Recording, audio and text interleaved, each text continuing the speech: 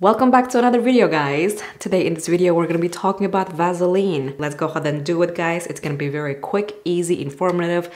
Everything that you want to know about the product all will be in this video. So hopefully you're going to find the video useful and then give it a thumbs up for more videos like this. Now, the main reason I have this product in my house, I have a baby. One of the main benefits of the product is using it as a diaper rash cream, which I normally do. This was a perfect way of starting my video, talking about the diaper rash, right?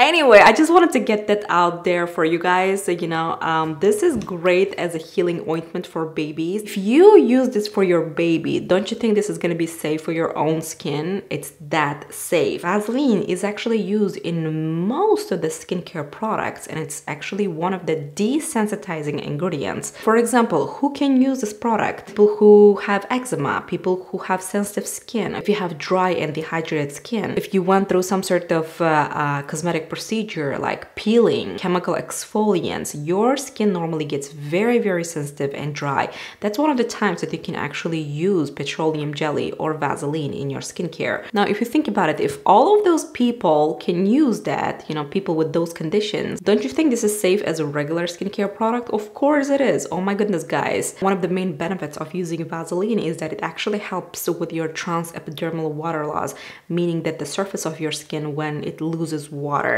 For example, the best way to put it, when you wash your face and dry your skin, most of the water will be evaporated to the air, and that's the time that you want to incorporate something, or that you want to use something that holds the moisture in your skin, and that's where the Vaseline comes to help your skin, to protect your skin from water loss or a moisture loss. Another benefit of using Vaseline, guys, it does not get absorbed through your skin. It doesn't bind to your protein, meaning that it's less sensitizing and not irritating to the skin. Sometimes when you use strong ingredients, your skin usually freaks out. Your immune system normally freaks out and then tells you, oh my goodness, what is this? That's when you see that the inflammation, that's when you see that the immune response letting you know that something is wrong. Something that you're using is not agreeing well with your skin. It does have a wound healing properties. It prevents bacteria from your skin. So it's actually great for people who get,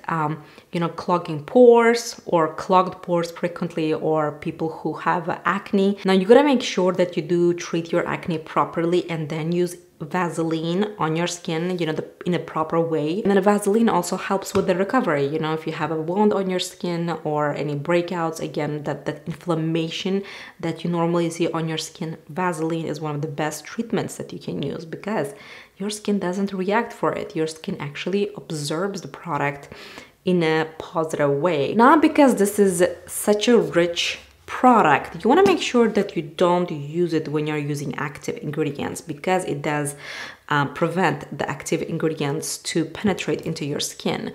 So you want to make sure that you use your active ingredients like glycolic acid, alpha hydroxy acid, all those like retin-A or retinol. You want to make sure you use them before, and then when you do take a day off from those active ingredients. For example, if you use the active ingredients today and tomorrow you give a break to get your skin used to the product, that's when you want to use the Vaseline as a recovery treatment. If babies can use the Vaseline, of course you can as well. Of course you can benefit from it as well. So I hope this quick and short video answered your questions.